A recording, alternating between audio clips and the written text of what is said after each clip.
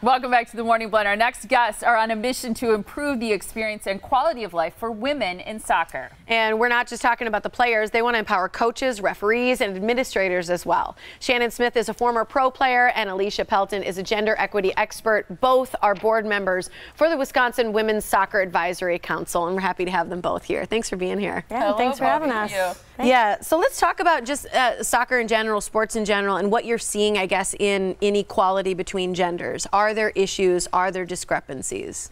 Yeah, the big discrepancy right now is that with Title IX, we've got a lot of new girls playing sports. But what happened is that it used to be 90% of the administrators for girls' sports were females, and now we're down to under 20%. So it's really dropped, and what we need to do is get more women involved as they get older, and they're coaching, officiating, administrating, and all different aspects, because we love sport. And why can't we be able to go and play and coach sport when we're older? So right? I'm sure it's a very involved answer, but how do we solve that? What can we actually do to increase the number of women in leadership roles? And that is a really, really hard question, because everybody wants that answer, and they want to just be able to pull a woman and say, all right, you're going to coach now. But what we need to do is what I talk about a lot is about we need to raise our girls differently and our boys differently, and kind of make them valued as athletes and show them a different way.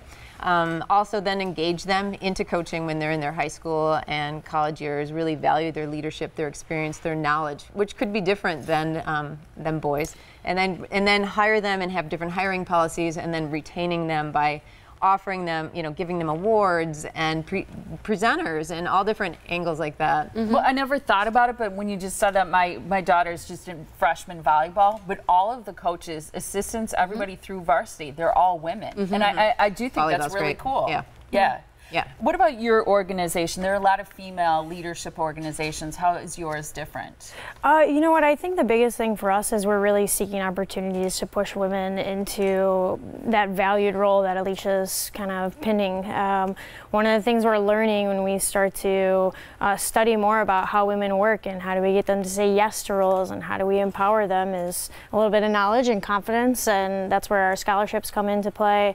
We're in the middle of finalizing a mentorship program. But a lot of it is you are what you see.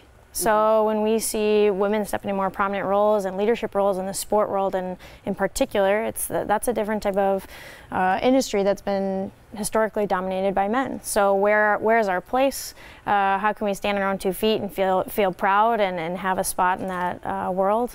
And so I'm very lucky. I've had a lot of women and men who really push me to continue my career, and so it's my full-time job. I am a coach for the States Association and also for my club. So. And you played professionally in Ireland and in Norway? I did, yes.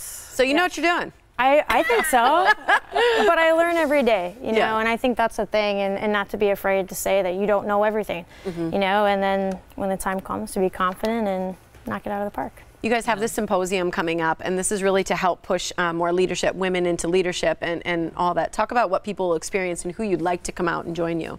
We'd like to have, we've kind of focused in on soccer, but we want all sports to come. So whether you're basketball, hockey, cycling, whatever it is, we'd like to have you come. We're talking about, and we're teaching and having speakers talk about raising the girls and how to coach girls, but also trying to create that social network. Different social circle. Right now the social circles are so limited, so opening those social circles, feeling the empowerment when you're with other women and men who are really encouraging and want to go forth. So we're trying to open it to anybody who wants to come. It can be parents, it can be college players, high school players, older high school players, and anybody in any type of sport role, or they're just curious about it and they want to help. Well, and while women is our medium, it is for men and women. One of the things that we learn in the studies is that men coach both men and women, girls and boys. So you got to make. But girls, women often coach just the girl side. So even our fantastic male role models out there, when you come and you get to know a little bit more about who you're teaching, you become better for both sides, for both genders. Absolutely. December 8th, the Women in Soccer Symposium. You can find out more by going to wiwomeninsoccer.com. Thank you so much, ladies. Thanks so much. Thank you. Still